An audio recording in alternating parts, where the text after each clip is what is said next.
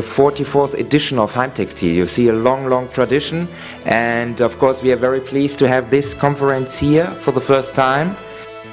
Where the technology is going next and how those involved in the industry think that digital is going to progress in home textiles are topics that we hope will become clearer from the discussions today.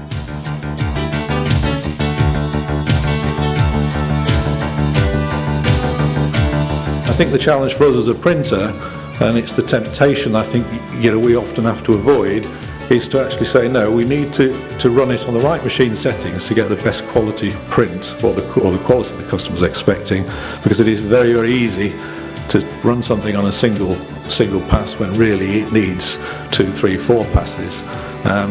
But there is a cost there, so there is always that trade-off, and to some degree the customer needs to know you pay your money and he takes your choice.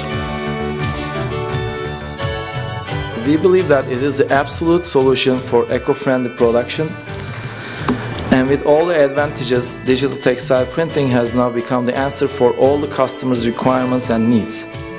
I think home textiles, particularly the middle ground, could, with proximity sourcing and replenishment, become a very significant market if we could actually achieve a viable printhead polymer pigment system in the next few years. The technical limitations for the home deco market to go into digital, they are gone. The people working in this industry have solved the main barriers. I think that the percentage of very high level presentations was higher than the average conference or symposium you would participate.